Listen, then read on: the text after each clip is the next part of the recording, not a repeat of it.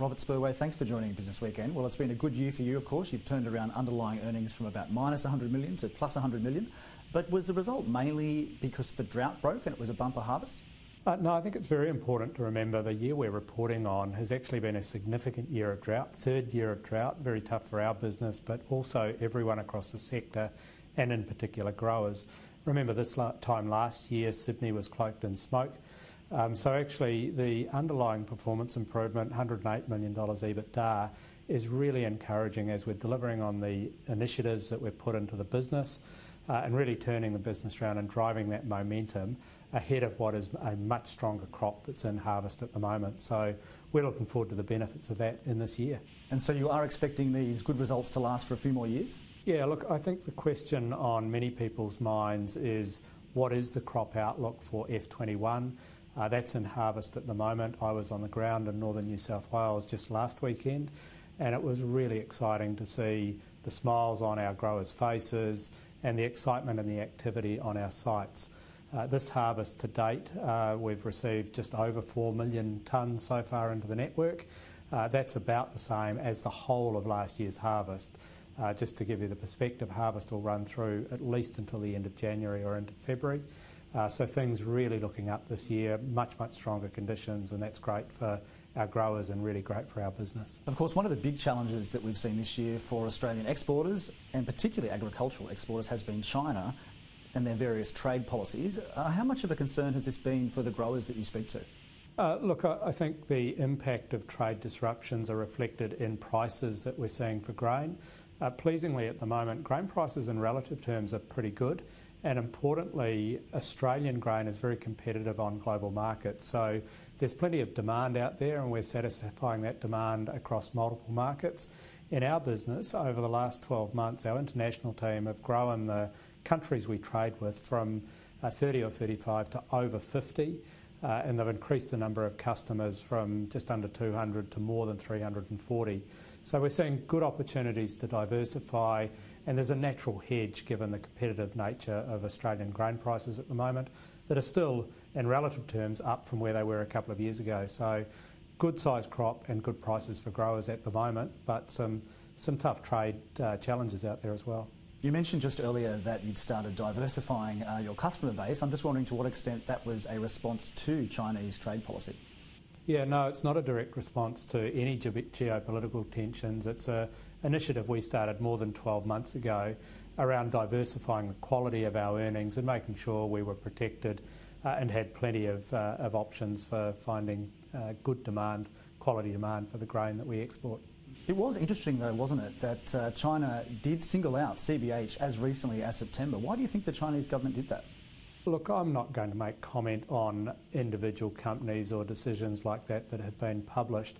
What I will say is that GrainCorp's making sure that we're working closely with our counterparties in China, our customers there, with Chinese authorities and also with the Australian government to make sure that we meet all of the requirements of all our export partners in China and elsewhere. It's almost certain, of course, that we're going to have a President Biden in the White House next year. To what extent do you think that will change global trade patterns? Look, we're not really that well equipped. It wouldn't be wise for me to comment on specific US policies.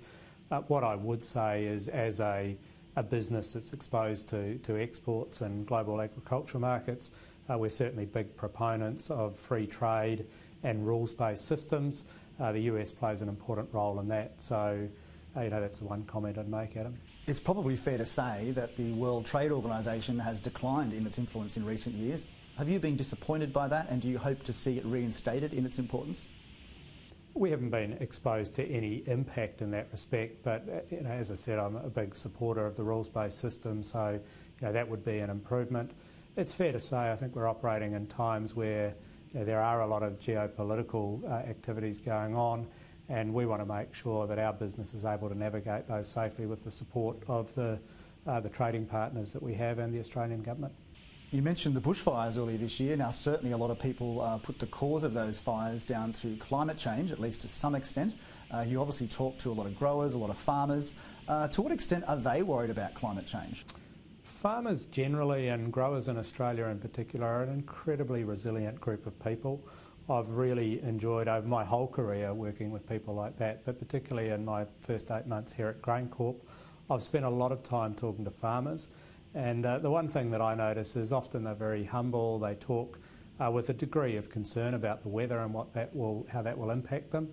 But often it's the body language, the smiles on their faces, particularly over the last few months, that have really confirmed for me that we're moving into much better times, really strong harvest on the east coast of Australia, and the smiles on farmers' faces confirm that outcome and what we're seeing coming in as we now get well into harvest. And personally, from your point of view, how much are you worried about whether Australia or the world is doing enough to lower carbon emissions? Look, I think it's an effort right across the world, and it's important that everyone plays their part. At GrainCorp, we're in the agriculture sector. It's really important to us that we're seeing improvements in that area because it's important to our growers. We talked today in an announcement not just about our financial results and the improvements we're making, but also that sustainability is fundamental to what we do here at GrainCorp. So, certainly we were pleased to share the initiatives we've got there. One in particular is the investment that we made in Future Feed earlier in the year, and that's a seaweed-based extract. It's a science and IP developed by CSIRO. We're delighted to be in that joint venture as a way of potentially transforming the way the animal feed and animal protein industry works by reducing methane emissions and providing opportunities for us here at GrainCorp.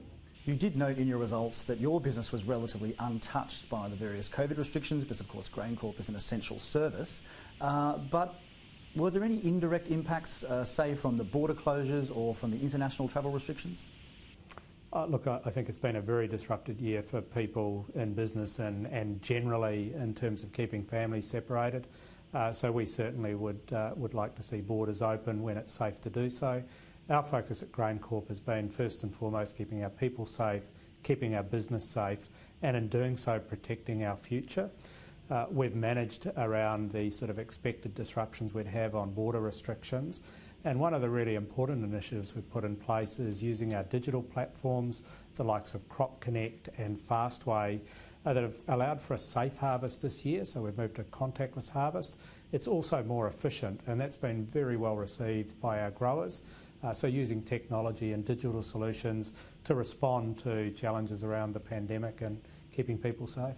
Now, certainly by March next year, all of the federal stimulus payments will be withdrawn. The job seeker rate will go back to normal. JobKeeper will go. Are you worried at all about the impact of the economy after that point? Look, I think agriculture's got a really important role to play in the economy. The main feature of this last year has been the improvement in our business and the preparation for the larger harvest. We went out and recruited over 3,000 harvest casuals that are now working in regional and rural Australia. Our focus was on finding local jobs for local people, and that's been one way that we can support economies generally. And I think agriculture, as we come out of the drought, has an important role to play in that sense. Robert Spurway, thanks for joining Business Weekend. My pleasure.